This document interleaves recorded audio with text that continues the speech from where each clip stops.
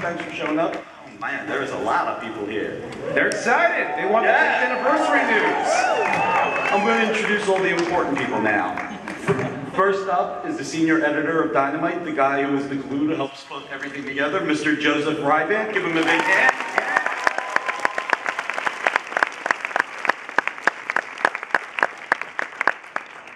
And someone very, very, very special to this, Reggie Hudlin, the producer of Django Unchained, who helped put the deal together.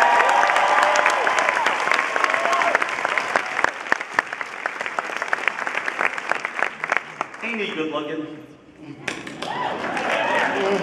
Now we have the Eisner Award winning and many other awards. So proud to say this, Matt Wagner.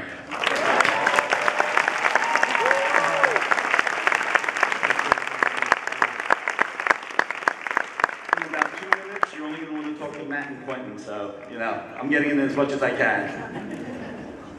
And last but not least, of course, the man who makes it all happen, Mr. Quentin Tarantino.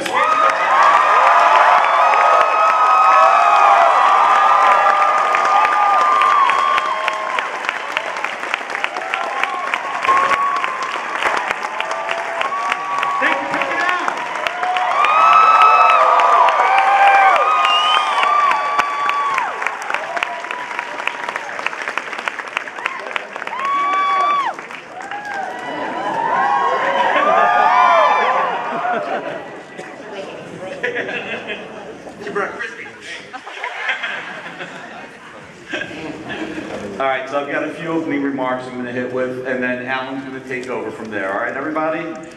First, thank you to Alan for helping me come and help moderate this, because I would flub it the whole way, but that's good.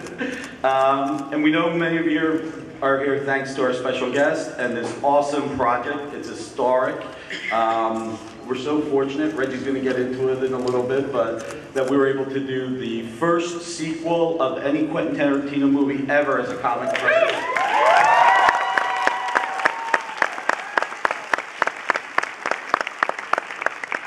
And for us, it's really great, because this is our 10th anniversary. It was 10 years ago, literally this past Wednesday, when Army of Darkness first shipped. And we've had Army of Darkness, Red Sonja, Vampirella, the Chaos Line characters, Lone Ranger, Boy, Zorro, let me name a few more.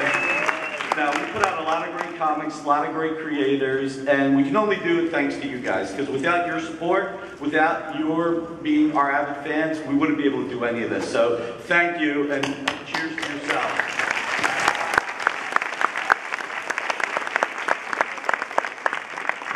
I think one of the things that we're really going to get to be able to talk about here is that when you've got two great visionaries like Matt and Quentin working on a comic, comics are pure labors of love, unlimited budget. It's just making sure you have the right collaboration, the right artist working with you, pulling what you have in your mind, pulling it and working with you and making it the best it can be. And, you know, I've got nothing else to say, but thank you to everybody, and take it away, Alan.